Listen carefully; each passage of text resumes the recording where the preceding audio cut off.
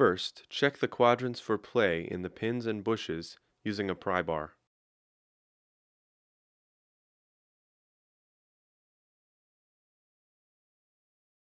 The first step in removing the quadrant is to remove the 3 screws at the front of the lower slide to release the leather flap.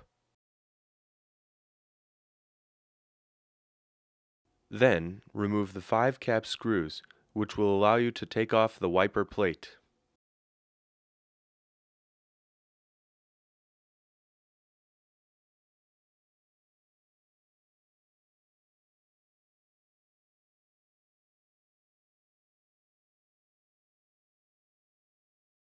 The next stage is removing 4 screws to unwind the adjusting knob.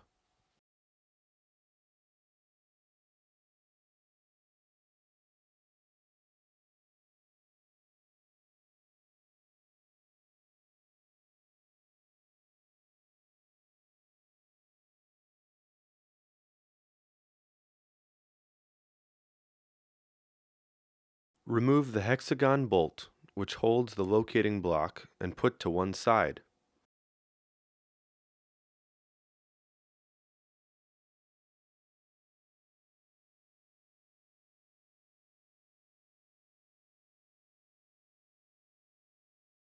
Remove the gib screw at the rear of the lid next to the adjusting screw where you took off the knob.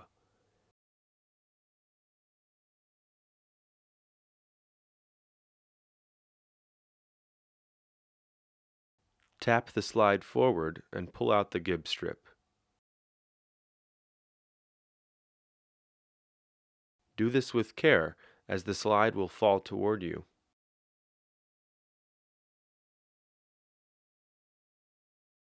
The next stage is to remove the slide base. Remove the 5 cap screws which hold the base. There are 3 in front and 2 in the rear.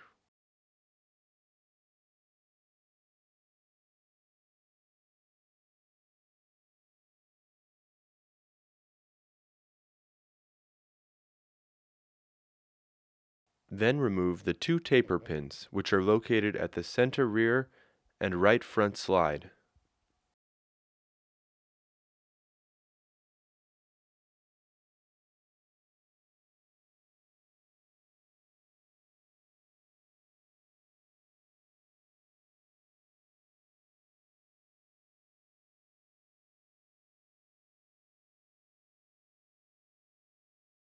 Slide the base off carefully because it is heavy.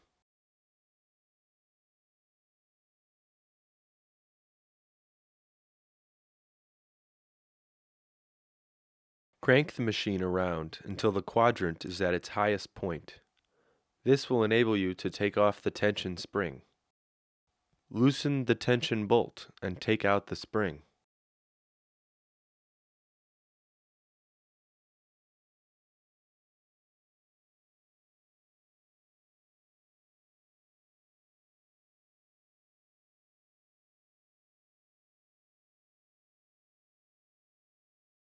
Remove the stop screw on the side of the quadrant, which allows the slide links to move.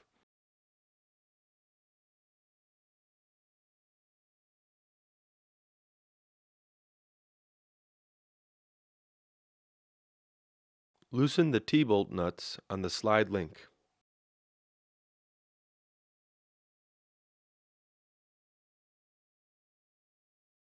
Undo the hexagon stop screw on the link to your right and remove the pin. If it does not move easily, insert a cap screw into the pin and pry it out with a bar.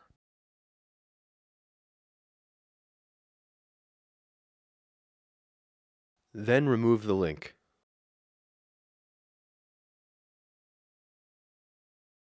Follow the intermediate link to find the pin at the top. Remove the hexagon stop screw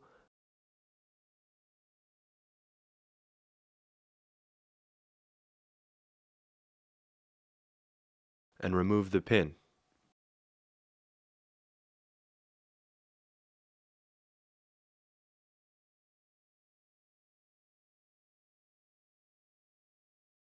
Crank the machine until you can see the intermediate link lower clamps located in the middle of the quadrant. Remove the clamp nuts and the intermediate clamps.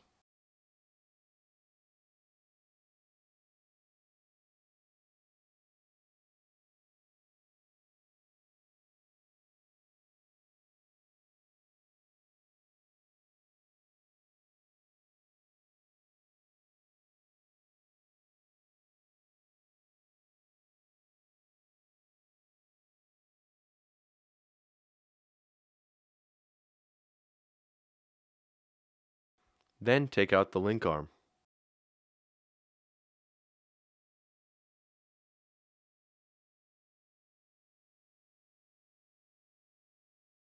There is now one link remaining, the left one, which connects the upper slide.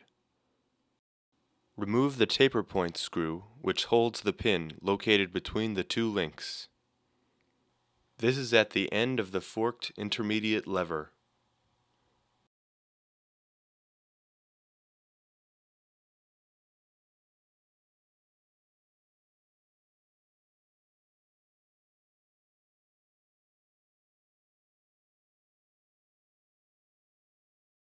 Extract the pin.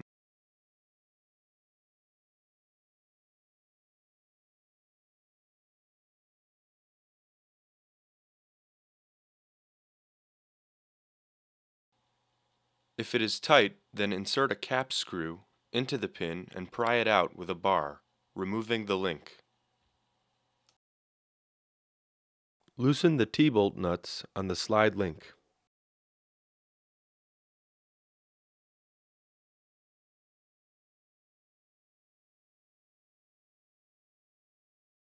You may have to crank the machine to raise the quadrant and make the link come out more easily.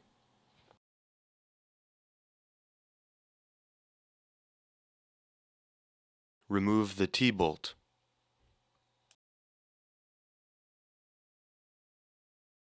Now remove the link arm.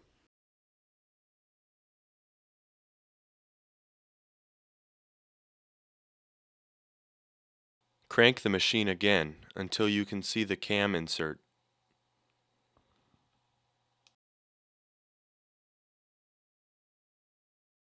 Remove the two cap screws which hold the cam insert.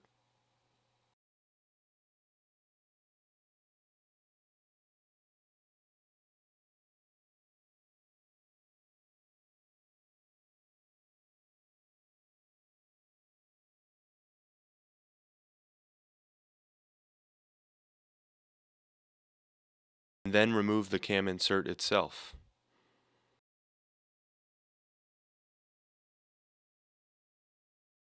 Crank the machine again until the quadrant drops out of the cam tracks. Remove the two tension screws, which are located on the lower approach anchor link.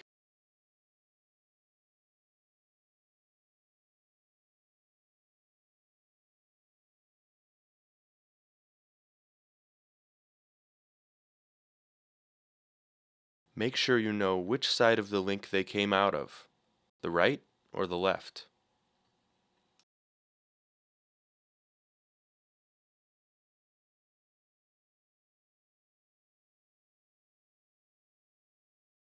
Then remove the two taper point screws, which are behind the two stop screws that you have already taken out.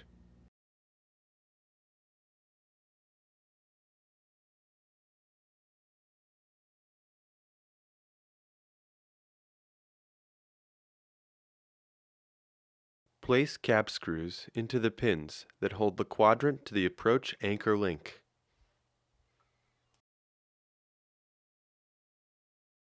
Then pry the pins out with a bar.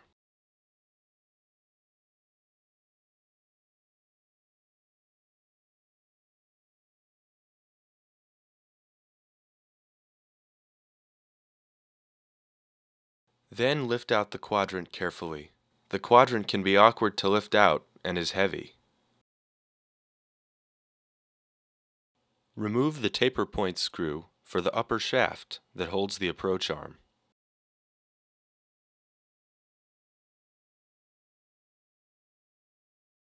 Extract the shaft slowly.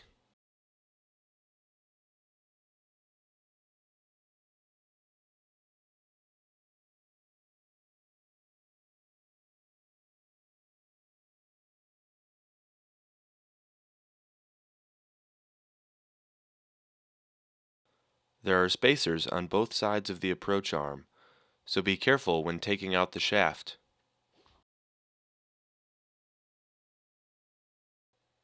Then remove the arm. Make sure you know which spacer goes on each side of the arm when you remove it. Now you must remove the anchor link. Remove the taper point screw which holds the lower shaft.